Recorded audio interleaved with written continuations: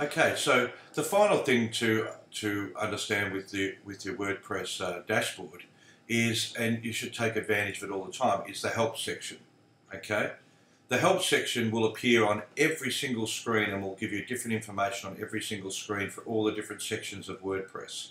Okay, you should utilize this if you get stuck anywhere on how to do things. You'll see that the plugins that are installed and giving you extra features will also give you information on the help. But always make sure it's up on the top right hand side. Always make sure that you utilize the help section if you do get stuck.